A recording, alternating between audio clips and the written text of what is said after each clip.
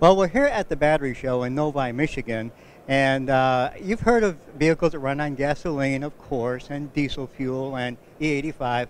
How about one that runs on aluminum? Yep, aluminum as a fuel, and it's called an aluminum air battery. And here to help us understand that concept today is Douglas Ramsey, and he's from Alcoa. Doug, tell us a little bit about how this works. No, thank you. So essentially, that's correct. This is a battery. It's a battery that is a fuel cell for all intents and purposes. It's consuming aluminum as the fuel. It's an idea that's been around for over 100 years. When we first developed the smelting process over 125 years ago, we were very appreciative of the amount of electricity that went into the primary production of metal. Once that electricity goes into the smelting process, you've trapped a charge into the metal. The riddle, from a scientific point of view, is how can you intelligently release that charge and turn it into a useful charge, a portable charge. What we have done now with this battery is we've come up with a compact reverse smelter. We're reversing the process in a managed corrosion cell where I can take the aluminum and I can slowly bleed off layer after layer, and I'm going to be releasing an electrical charge. Eventually, I'm going to reduce this plate down to total zero. That's a 90% consumed aluminum plate.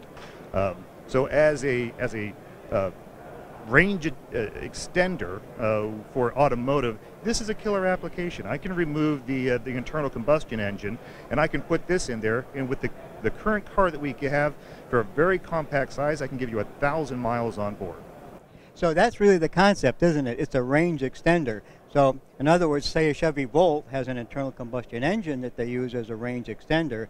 Here we're using a aluminum ion or aluminum oxygen battery as the range extender. So we have an electric car with two batteries, the main lithium-ion battery for propulsion and the aluminum air battery for the range extender. Now, Douglas, tell us a little bit about how long it takes for this process to occur. In other words, what's the life of the battery before you have to replace the aluminum, and who replaces the aluminum? Yeah, it depends on the configuration of the battery.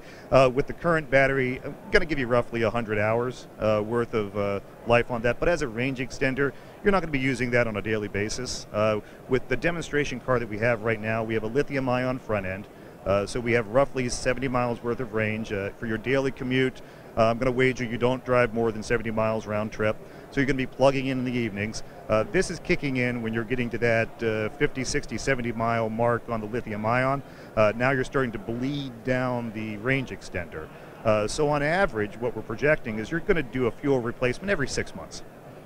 Over the life of the battery itself, we've been running these batteries in Israel with our development partner for the last 3.5 years, and we have not had a single failure on the cathode technology yet.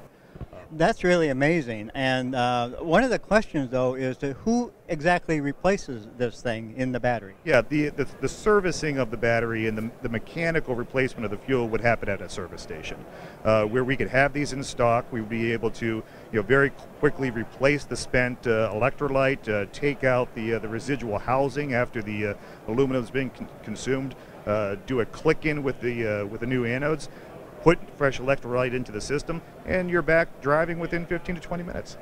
That's just amazing. And putting fresh electrolyte into the system, that's something else I wanted to talk to you a little bit about, because you had talked about recycling. So this electrolyte can be sent back to the aluminum people, right? And they're going to extract the aluminum back out of it? It's a closed loop. Once you're desmelting the aluminum, you're creating all the precursor chemicals that go into the primary production of aluminum. Once you've spent that electrolyte, I can pick that up at a service station, I can take it directly back to an aluminum smelter, and I can put it right into the refining process. And I can create new aluminum. That's pretty amazing. So, wow, this is a pretty cool concept, isn't it? Who knows? You may actually have a car someday that runs on aluminum.